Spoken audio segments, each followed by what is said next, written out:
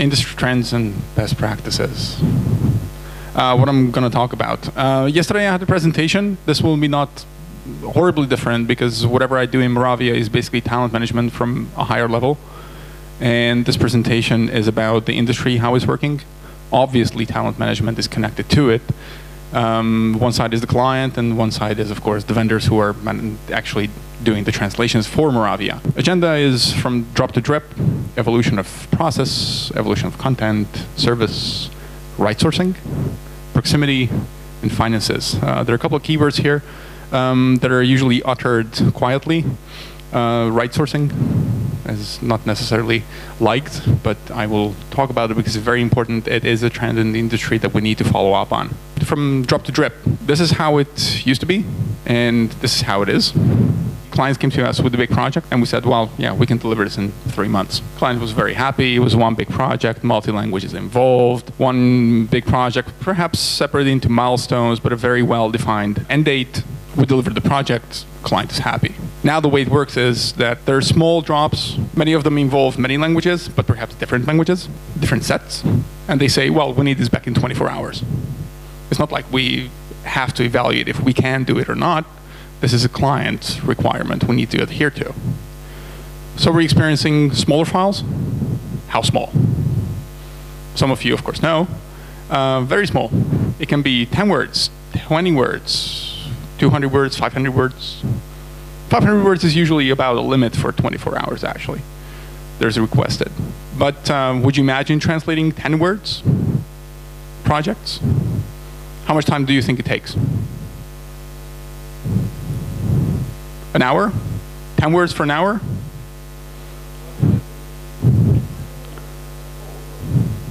Well, thank you very much. That's the problem. There is no whole process attached to it. The thing is that transaction costs, they're prohibitive. The client will consider that 10 words is 10 words. Why would the client be paying more than what 10 words worth is? Right? How much time should they actually take to translate 10 words? An average. We're talking, let's say, 2,000 words of productivity per day. That's 8 hours. This is an hourly 250 words. A couple of minutes, thank you very much. That's how much we're talking about 10 words. The client expects it back in 24 hours, not 24 minutes. He actually could be expecting it back in 24 minutes, but that means that somebody needs to be sitting there at the computer, getting the file, translating, and sending it back. And that's possible. We actually do that. We do that every day. There are people, we're not doing a marketplace. It's not like we have a project, we announce it, whoever comes first can deliver the 10 words, please deliver it. Some other MLVs may be doing that. We don't. We actually have assigned resources. They're notified in advance that they should be expecting these drops. Oh, by the way, you may be expecting this drop on a Saturday. You may be expecting this drop on a Friday night at 11 p.m. or at 2 a.m. for that matter. This is also a trend. Smaller files, quick turnaround, and of course more languages, many more. We're talking 100+ languages that Moravia is delivering. Our clients require 100+ languages. They're entering global markets and not just the Western European markets, not just American markets, all of Americas, and not just to China and to Japan and Arabic, but they actually go everywhere in the world. They go to Kyrgyzstan. They go to Tatarstan. They do. So, I've been talking about transaction costs. The transaction cost of delivering 10 words, as has been just been said, is 1 hour. That's totally unacceptable. For one word, let's say, I'm going to take my little pinky finger and say 10 words is, let's call it, just for the simplicity, $10 per word. 10 words is then $1, right? How much do you actually charge per hour? Definitely not $1. Maybe 20, 30 times more than that, right? Well, the client will not be charging 20, 30 times more than that, obviously. They want to pay for 10 words. This is what Moravia has to deliver to the clients. We're facing this. There's a huge challenge in quality assurance. Within one day, you have to get, okay, 10 words, and somebody will need to take a look at the 10 words. Has it been translated correctly? Let's evaluate that. And it's not just a problem of 10 words being evaluated in time. You need to find a second person who is available to do the job the same day. But you actually have 10 words. What's the context? One failing language impacts overall performance. This is talking from an MLV performance, obviously. Somebody in the back is nodding. Yes, this is what we're talking about. If you deliver 60 languages to your client, you have one that is failing, the client will say, hey, you're not a reliable MLV. Why are you working for us? Do you want to work for us? Please deliver on all of those languages. One exception is a big exception. This is where we are. Also, clients, when they do the quality assurance on their side, let's say they have a third-party vendor who's doing quality assurance, they're going to actually do it even on the 10 words. Same way as we do internally. One fail is still a fail. The metrics from client side is simple. You have a number of projects, they're being evaluated, they count how many fails you have, how many passes, and they're going to say, well, your pass rate is 87%. Although that may actually mean that you only failed one 10-word project and altogether you delivered 10,000 words. It's still a fail. This is where we are now. Those 10 words is a single project and counts just as much as 10,000 words. The potato. The potato is something new. This is how it used to be. A project came, it was nice and square, right? It has edges, you can fit it well into your process because this is how the process goes. The processes are well defined. You get a square, the square moves on, a little modified, a little modified, a little modified, another square comes out that is the final product delivered to the client. This is where we are, Mr. Potato jumping into the screen again. It's slightly amorphic, it's very hard to touch, it's not so easy to handle, it doesn't fit into the process. What is this potato?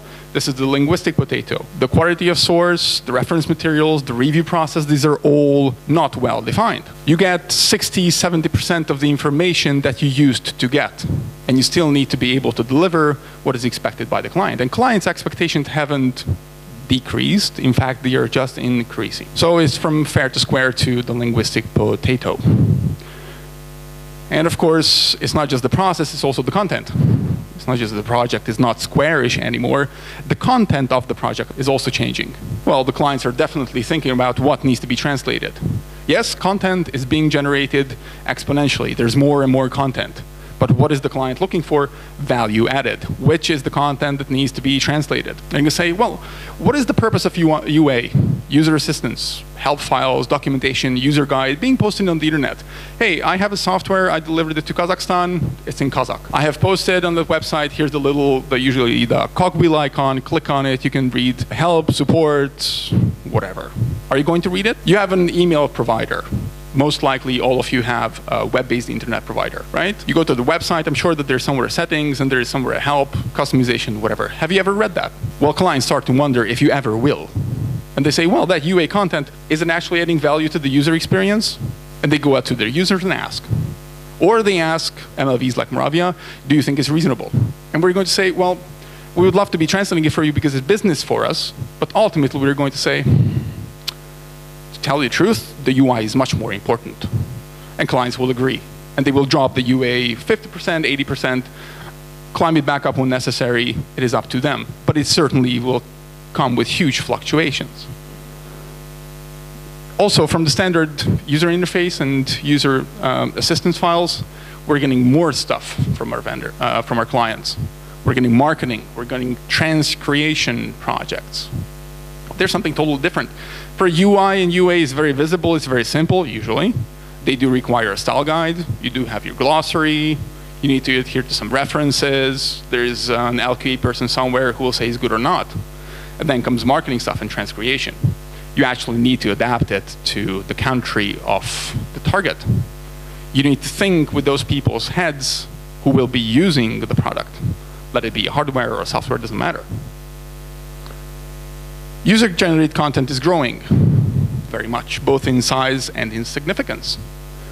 Because ultimately, the time is coming when the content that is being displayed on the internet is not just widely available to anyone who reads English, but, well, the clients who are using the content that is put on the internet will want to communicate this to all around the world. How to actually make the user-generated content, which is very bad quality source, available to the rest of the world, that's a huge challenge.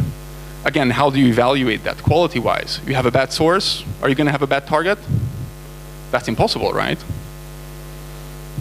And we're talking from projects to streams. Previously, we were getting these nice square handoffs. Now we're getting small projects that are just coming. And they may be following each other, actually, sentences ultimately in the website, but they don't come in one piece. They come separately. And there's, of course, evolution of services. The process is different, the content is different, but also the service that MLVs are providing to the clients, that the clients are requiring, are changing. They're saying, well, I don't care for this thing that you call TEP, translation editing proofing, I just want the quality that I get back.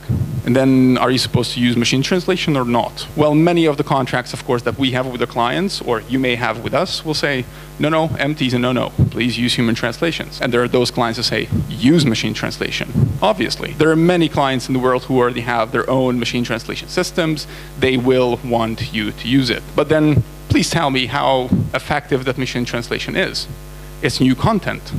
It is not so easy to measure. There was a whole workshop around it, I believe, today. But the individual vendors that Moravia works with, they will come with their own ideas. They're going to say, well, actually, I think that MT is only 20% efficient. That's like a 20% fuzzy. What am I going to do with that? I have to retranslate the whole thing. But it's the client's proprietary MT, and you say, no, no, no, no, no. That's about the 70% fuzzy match. Think again. Time is a decisive factor. It is. Translate now or don't translate at all. No, thank you. I will not need the content because it's already outdated if you don't translate it by tomorrow. It will be irrelevant. It will not be needed. Nobody will read it. Quality is assumed. There are no more quality criteria as in, well, I deliver a better quality than the other one. There's no such thing. There is only one quality level, and that's the client's requirement. Deliver that, nothing less. Anything else is unacceptable. Customer QA over linguistic quality assessment. Yes, clients already go to their customers who buy their software, their hardware, who read the user assistance, and they will ask their opinion. And these people are not linguists, but they will give the feedback to the client, and the client is just as customer-centric as Moravia is and as you are. And they will listen to their customers. And they will come back to linguists to tell the linguists that what they have done and what they have evaluated as 100% correct QA is actually not. It's a very bad translation. Let's align with the customer, and let's solve it. Right sourcing. Everybody does translation, you do editing, you do proofreading, you may do third-party QA, you may even do voiceover, you may do videos, you may translate, localize many things, but you may also want to do transcreation, user content editing, that is, collect the blog posts and come up with a summary, a feeling of what has been said about the product, about a review, about a place, a restaurant even. On-site testing. Oh, please deliver me a person who can be here tomorrow morning, 10 a.m. I am in Colorado. I'm your client. I need that person here tomorrow morning, 10 a.m.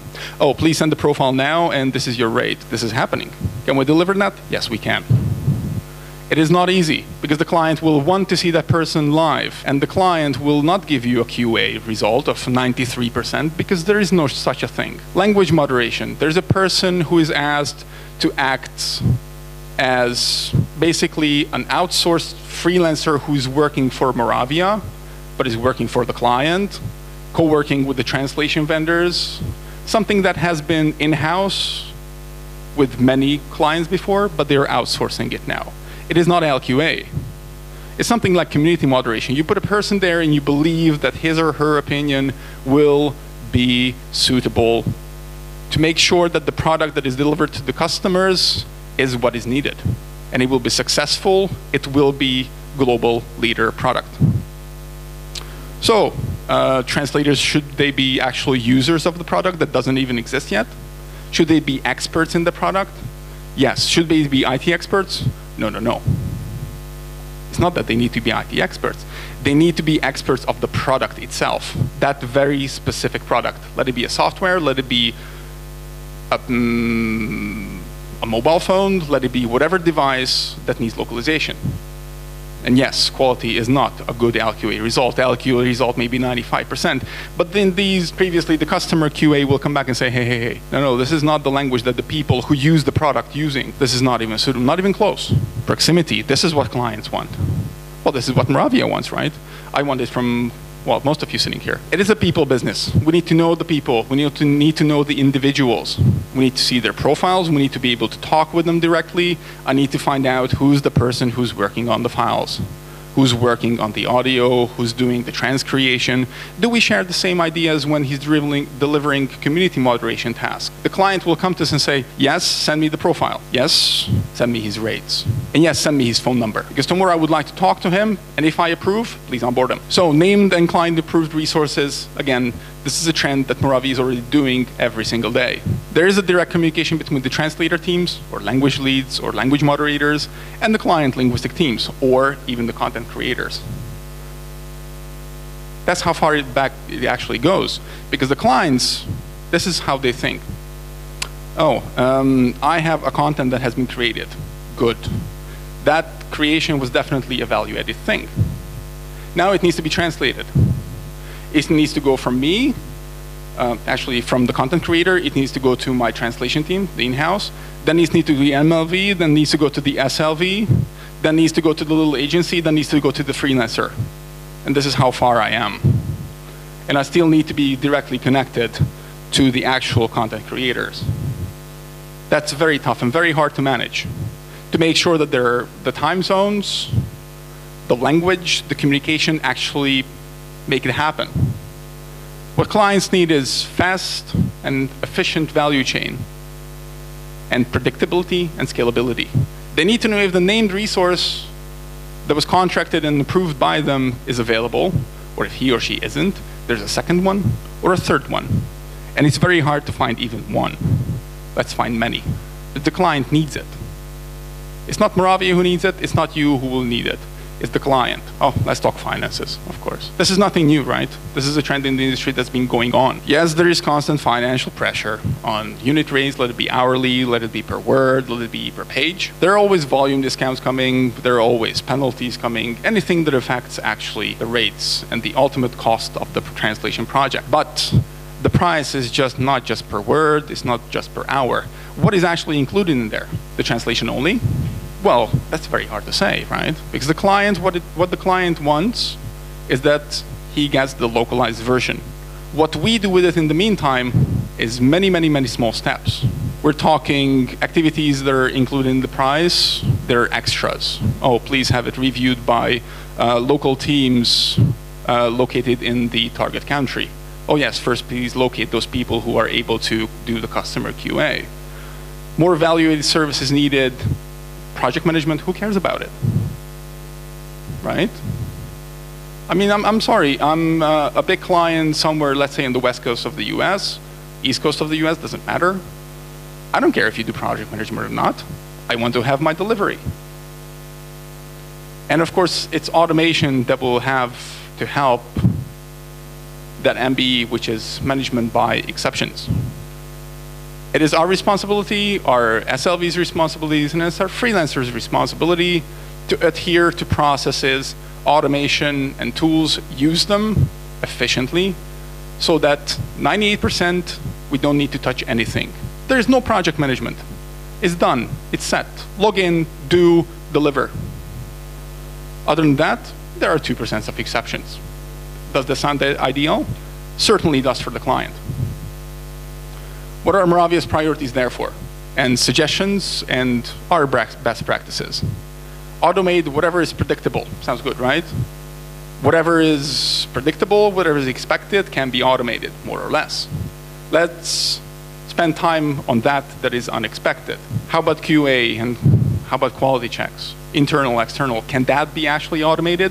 Sure, there are all sorts of tools, even right now in the market, commercial ones. Moravia is developing its internal quality check tools, right? Of course. Can those be automated? It was just discussed in this room that how many false alarms those quality checks generate. Are we actually helping the process, or are we generating more work? It's a very good question. There is, of course, traceability. We need to trace data. Everybody's doing that. Everybody knows numbers. These are my LQA results. These are my revenues. These are my margins. These are my profits. Do you trace your people? Who's working on what he's working on? What was the original handoff? How it was delivered? Was it communicated well? Is the client satisfied with the communication? Is Moravia satisfied with the communication? Maybe the quality is actually very good, but the project teams will come back to me in vendor management to say, this resource is delivering very good quality. We're very satisfied. They're always available, but they're so rude. And say, okay, well, I will have to talk to them and give them another chance. Or let's identify talents. It's brains, not heads, that matter. It's not the quantity, it's the quality that is assumed. Therefore, the quality of the people is also assumed. And of course, we need to ensure, oh, I missed out the talent. We need to ensure that there is value added. It looks like it's coming from, let's say, some detergent box, right? Well, it is. That's how value has been commoditized within the localization industry. We need that value to be there at every single step that is made. Any person who is touching the file has to add value. Otherwise, automate. Last slide. This is where we're heading, and this is where we would like you to come with us, because this is where the clients are heading and is taking Moravia. Achieving together. We need to listen to our customers. We need to understand their needs, even the unspoken ones. And we need to respond reliably and with diligence. And these all happy people dancing around, imagine a campfire. That's everyone. The end user, Moravia's client, Moravia, the SLV, the freelancer, everyone. Together. Thank you very much. Laszlo, вы не могли бы попробовать просуммировать то, что вы сказали, и вывести 3 краткие рекомендации Бюро переводов России, которые работают на ниве локализации. Что они должны сделать, над чем работать, топ-3 вещи?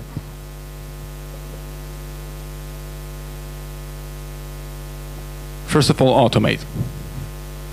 Second of all, communicate. I'm sure that all of you know the phrase, bad news early is good news. Clients know this. Moravia knows this. I hope that you also know that you know it because you have to. Tell us that there is an issue in advance. We will solve it. The client will also understand. And the third one will be flexible. And I'm not talking time-wise. This is not an employment where say, oh, please stay till 10 p.m. because we still need to deliver and there's overtime that needs to be done. No, be flexible in your thinking. Be flexible in when you talk about quality results, when you talk about percentages, when you're talking about client expectations. И у меня еще один вопрос. Как вы считаете, сейчас локализация, рост этого рынка еще продолжается или уже заканчивается? Имеет ли смысл активнее заниматься локализацией? Можно ли на этом будет заработать больше денег, чем на других сегментах? Certainly the localization industry is growing. It is taking a different shape, of course. We're talking cloud-based solutions all over the place. It's been going on for decades. These are already being delivered to clients. And the clients are involving their customers more and more. And this is where the IT industry is most relevant for localizers. That the customers who are using the products are getting more and more involved in the actual localization process itself. Немножко конкретизировать можете? Какие сегменты интереснее всего? Это, как раньше было, ERP-системы, мобильные приложения, игры, облачные сервисы, железо, мобильные телефоны. Какие сегменты обладают наибольшим потенциалом? Well, certainly all these segments are still existing, right? At the same time, yes, gaming is definitely an area that is exploding, especially online gaming, especially community gaming, community sites. We're also talking about mobile applications, which are so easy to deliver, but they are only delivered in one language usually. How to make sure that even the smallest apps can be localized. That's the challenge that is being considered right now in the industry. Но в каких из этих сегментах есть деньги, кто будет платить? За мобильные приложения никто не хочет платить.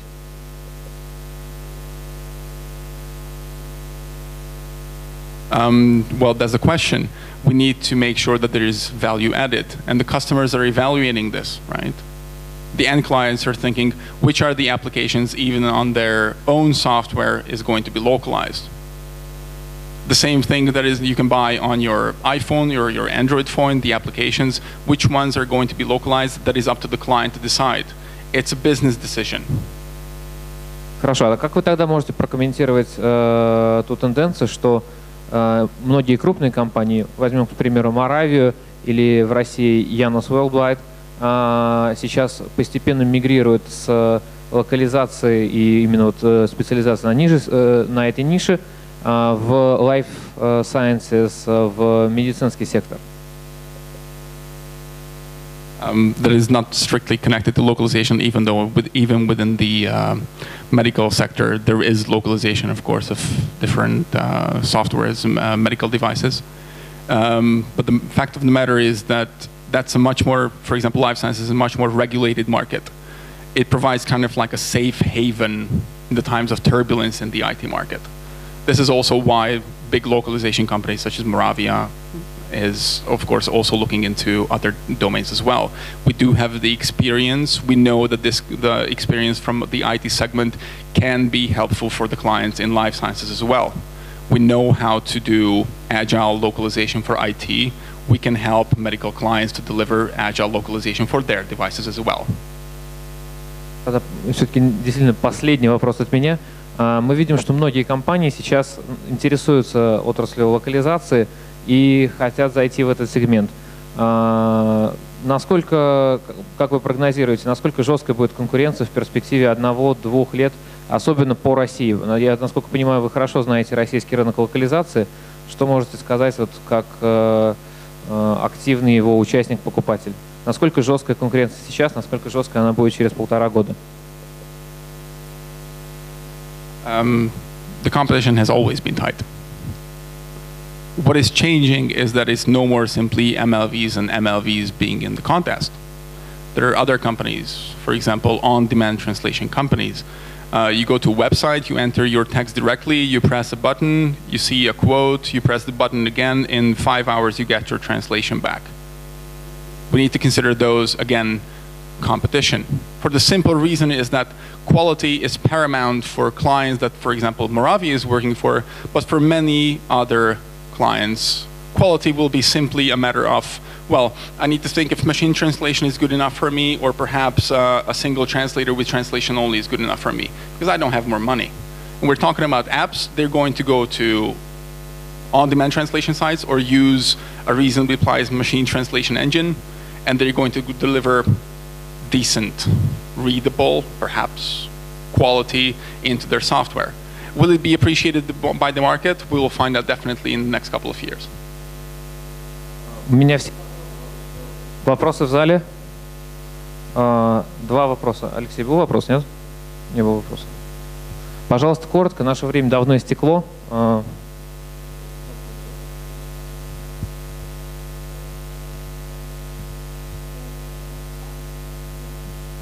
Thank you very much for your presentation. It was really interesting.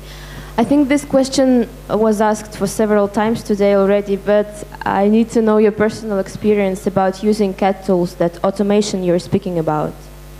Which CAD tools do you use in Moravia, and how do they help you? Moravia uses the CAD tools that are required by clients. This is the definitive answer. Of course, we're talking about basically all of them. Let's mention them anywhere from Trados, Pasalo, whatever you want. MemoQ, doesn't matter. Actually, there are some strategic CAD tools within Moravia that are being used. However, often, very often, clients have their own proprietary tools, which sometimes are very peculiar, as a matter of fact. You will have to go to no, they're very efficient as well sometimes. you will have to go to a very specific website and do an online translation. Or perhaps the client is even more peculiar and is going to ask you to sign in through a VDI interface to a remote computer and use the tools that are installed there. You don't even have access to the tools directly. You will, of course, need to sign a separate NDA and make sure that you're in a closed, darkened room, no windows open, anything like that. And the last question, is there any other ways of automation that you use except CAD tools? But, well, of course, Moravia is actually very strong in engineering, and we have several tools that are being used in-house. They're not commercial tools, though. We're not offering these for sale. We're using them internally. One of them, however, which is being used for free, as a matter of fact, for our vendors, is called Moravia Symphonia. And Moravia Symphonia has been launched, well, this week, I believe, officially. There's a press release on our website. And Moravia Symphonia is more or less a translation management tool. It's a little bit smarter than that and a little bit less than that. What it does is it's an excellent tracking tool, an internal system where project managers and vendor managers, such as myself and my team, can have hands-off from process-driven items, and we can manage by exceptions. Thank you. Laszlo, Sergey from Acronis company. Hi. Hi. So you mentioned that customer QA comes over the linguistic QA. How does Moravia handles that? Are you actually involved in that process? In some of the processes, yes. The customers will come to us and say, please locate the people who will actually test the product, give us their direct opinion on the localized version, and we will have to act on the feedback, even if the feedback is not released to us directly. The customer will organize it for us, and we at Moravia will have to feedback, of course, to translator teams. And it can be a long loop, but it's in no way a longer loop than the regular LQA process, for example, by third-party LQA. Okay, and have you had such an experience with Japanese translations? I'm not sure if I can actually say this. Okay, and the last question is, could you please compare the pricing for micro-translation stream with the large-scale projects? The pricing? What is easier to implement? What is cheaper? Moravia pricing is the same as client pricing, practically. We're talking per word rates. There is no difference in volumes. This is where the market is heading. No matter what the volume is of the individual drip or drop, we're talking about the same word rates. Okay, thank you.